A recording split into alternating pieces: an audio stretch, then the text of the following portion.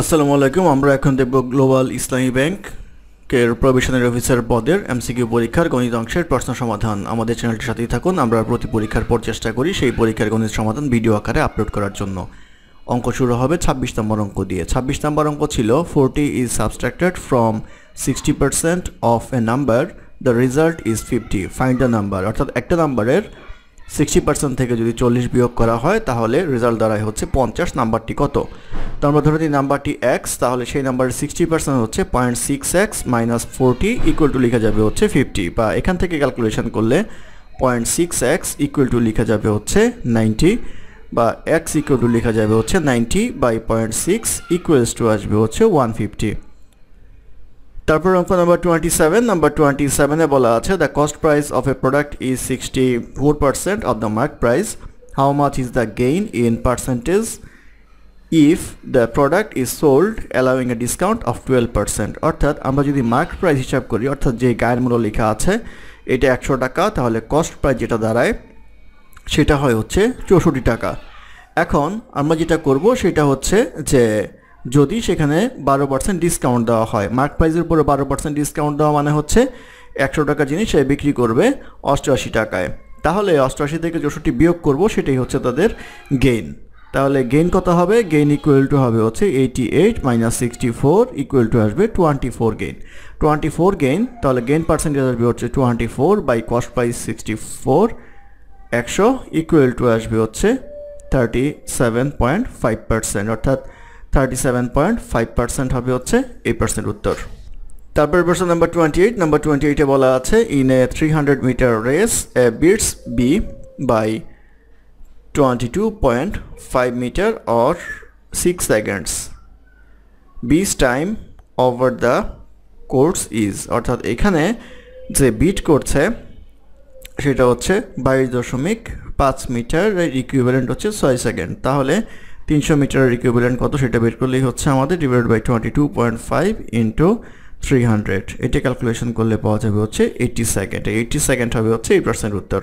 তারপর প্রশ্ন number 29। Number 29 এ বলা আছে 3 years back a father was 24 years older than his son.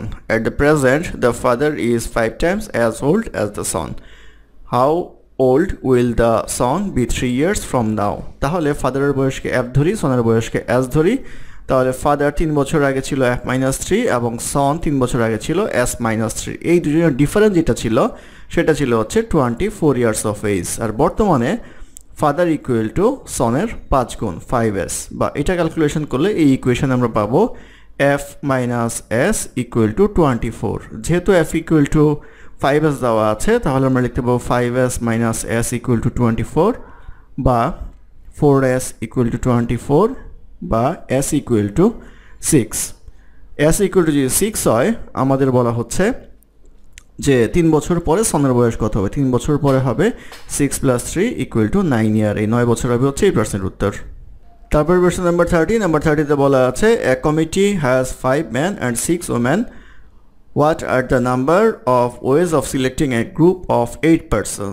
5 John man এবং 6 জন ওমেন আছে, টোটাল হচ্ছে 11 জন। 11 জন থেকে 8 জনের সিলেক্ট করতে হবে। তো 11 জন থেকে 8 জন সিলেক্ট করলে 11 কম্বিনেশন 8 ইকুয়াল টু আসবে হচ্ছে 165। 165 হবে হচ্ছে এই প্রশ্নের উত্তর।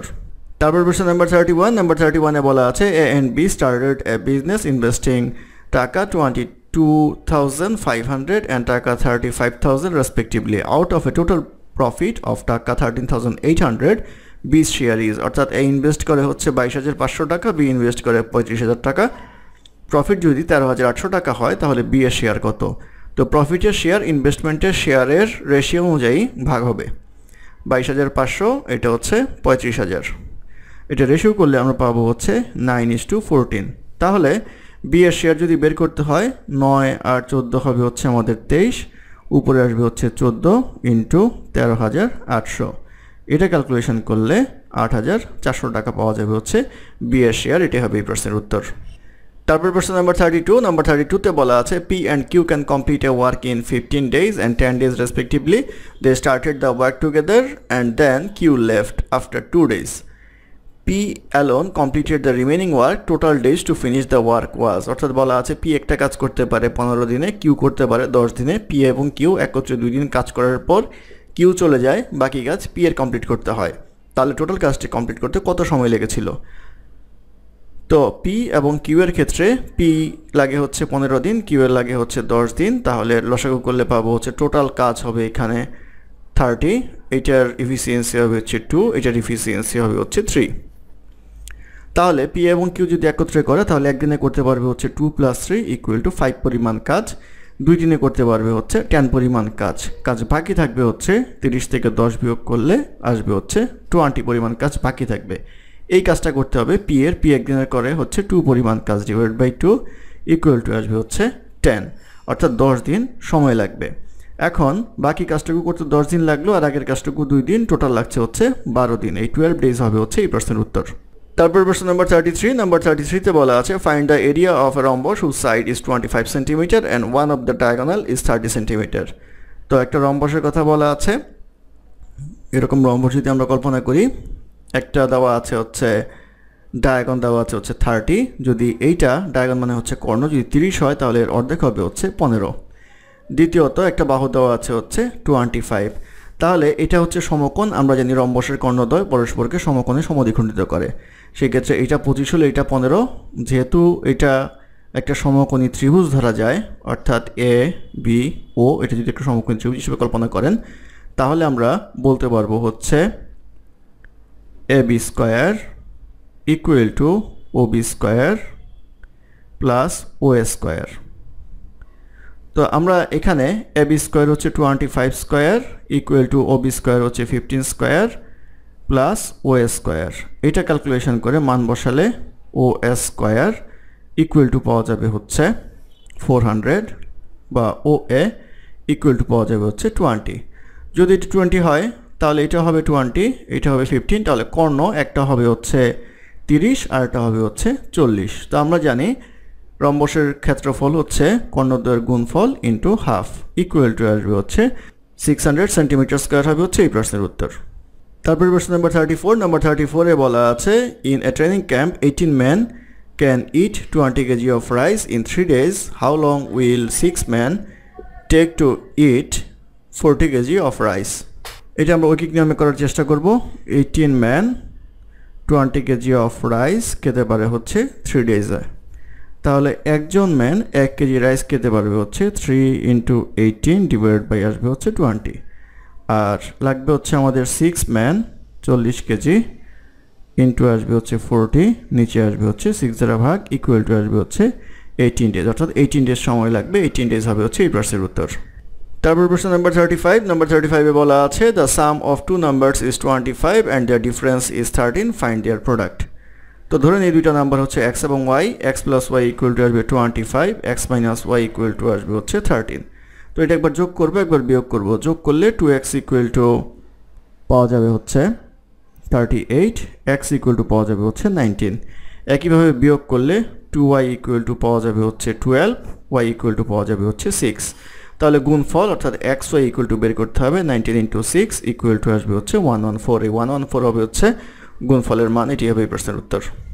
তারপর প্রশ্ন নাম্বার 36, নাম্বার 36 এ বলা আছে a train 240 meter long passes a pole in 24 seconds. How long will it take to pass a platform 650 meter long? অর্থাৎ 240 মিটারের একটা ট্রেন একটা পোল অতিক্রম করে 24 সেকেন্ডে, তাহলে 650 মিটার প্ল্যাটফর্ম অতিক্রম করতে কত সময় লাগবে? তাহলে 240 মিটার যদি অতিক্রম করে হচ্ছে 24 সেকেন্ডে, তাহলে গতিবেগটা পাওয়া যাবে হচ্ছে 10 মিটার পার সেকেন্ড, অর্থাৎ 10 মিটার যায় হচ্ছে 1 সেকেন্ডে। এখন প্ল্যাটফর্ম সহ ট্রেনটাকে অতিক্রম করতে হবে হচ্ছে 240 প্লাস 650 = আসবে হচ্ছে 890 মিটার। তো 10 মিটার পার সেকেন্ড গতিবেগে 890 মিটার অতিক্রম করতে /10 = লাগবে হচ্ছে 89 সেকেন্ড। 89 সেকেন্ড হবে হচ্ছে এই প্রশ্নের উত্তর। তারপর প্রশ্ন নাম্বার 37, নাম্বার 37 এ বলা আছে out of 10 person working on a project 6 R graduate, if 3 are selected, what is the probability that there is at least one graduate among them? অর্থাৎ 10 জনের মধ্যে 4 জন গ্র্যাজুয়েট আছে, তো 3 জন সিলেক্ট করা হলে কমপক্ষে একজন গ্র্যাজুয়েট হবে। তো এটা আমরা উল্টো নিয়মে করব, সেটা হচ্ছে কোনো গ্র্যাজুয়েট থাকবে না, সেটা আগে বের করব। তাহলে 10 জনের মধ্যে গ্র্যাজুয়েট হচ্ছে 4 জন, নন গ্র্যাজুয়েট হচ্ছে আমাদের 6 জন। তাহলে 6 জন থেকে আসলেই যা আসবে সেটা 1 থেকে বিয়োগ করব। তাহলে আমার 6 জন থেকে আসতে হবে হচ্ছে 3 জন, ভাগ হবে হচ্ছে 10 জন থেকে 3 জন, ইকুয়াল টু 20/120 ইকুয়াল টু আসবে 1/6। তাহলে অ্যাটলিস্ট হতে হলে 1 থেকে 1/6 বিয়োগ করব, ইকুয়াল টু আসবে হচ্ছে 5/6। এই 5/6 হবে হচ্ছে এই প্রশ্নের উত্তর। তারপর প্রশ্ন নাম্বার 38। নাম্বার 38-এ বলা আছে cistern can be field by A tap in 4 hours while it can be emptied by another tap in 9 hours. If both the taps are open simultaneously, then after how much time will the cistern get filled? অর্থাৎ বলা আছে একটা tap দ্বারা 4 ঘন্টায় পূর্ণ হয় এবং আরেকটা ট্যাপ দ্বারা 9 ঘন্টায় খালি হয়। দুইটা একত্রে চালু করে দিলে কতক্ষণ সময় লাগবে ট্যাপটা ফিল আপ হতে? তাহলে 1 ঘন্টায় পূর্ণ হবে হচ্ছে 1/4, আর 9 ঘন্টায় যেটা খালি হয় 1 ঘন্টায় খালি হবে হচ্ছে 1/9। একটা থেকে আরেকটা বিয়োগ করলে আমরা পাবো হচ্ছে 36, উপর থাকবে হচ্ছে 5। তাহলে 5/36 অংশ পূর্ণ হয় হচ্ছে 1 ঘন্টা, তাহলে সম্পূর্ণ অংশ পূর্ণ হবে হচ্ছে 36/5 ইকুয়াল টু 7.2 আওয়ারে, অর্থাৎ 7.2 ঘন্টা হবে হচ্ছে এই প্রশ্নের উত্তর। তারপর প্রশ্ন নাম্বার 39। নাম্বার 39-এ বলা আছে 85% of a number is added to 24, the result is the same number, find the number। অর্থাৎ একটা নাম্বারের 85%-এর সাথে 24 যোগ করা হয় তাহলে সেই নাম্বারটি পাওয়া যায়। তো সেই নাম্বারটি কত? ধরে নিই নাম্বারটি x, তাহলে 85% অফ x মানে 0.85x plus 24 equal to x। এটা ক্যালকুলেশন করলে x ইকুয়াল টু পাওয়া যাবে হচ্ছে 160, অর্থাৎ নাম্বারটি হবে হচ্ছে 160। এটি হবে এই প্রশ্নের উত্তর। তারপর প্রশ্ন নাম্বার 40। নাম্বার 40-তে বলা আছে the average weight of 16 boys in a class is 50.25 kg and that of the remaining 8 boys is 45.15 kg. Find the average weight of all the boys in the class. প্রশ্নে বলা আছে 16 জন বালকের গড় ওজন হচ্ছে 50.25 KG এবং বাকি 8 জনের গড় ওজন হচ্ছে 45.15 কেজি। তাহলে টোটাল সবার গড় ওজন কত? তো 16 ইন্টু 50.25 ইকুয়াল টু আসবে হচ্ছে 804, আর 8 জন সেটা হচ্ছে 45.15 ইকুয়াল টু 361.2। তাহলে টোটাল যে ওয়েট 1165.2, টোটাল হচ্ছে আমাদের 24 জন। 24 দ্বারা ভাগ করব, ইকুয়াল টু আসবে হচ্ছে 48.55, অর্থাৎ 48.55 কেজি হবে হচ্ছে অ্যাভারেজ ওয়েট। এটি হবে এই প্রশ্নের উত্তর। ধন্যবাদ আমাদের সাথে থাকার জন্য। আমাদের চ্যানেলটি ভালো লাগলে অবশ্যই সাবস্ক্রাইব করবেন, লাইক, কমেন্ট এবং শেয়ার করবেন। অঙ্কে কোনো সমস্যা থাকলে আমাদের কমেন্টে জানাবেন, আমরা চেষ্টা করব ডেসক্রিপশনে তার সমাধান বা কারেকশন দেওয়ার জন্য। ধন্যবাদ।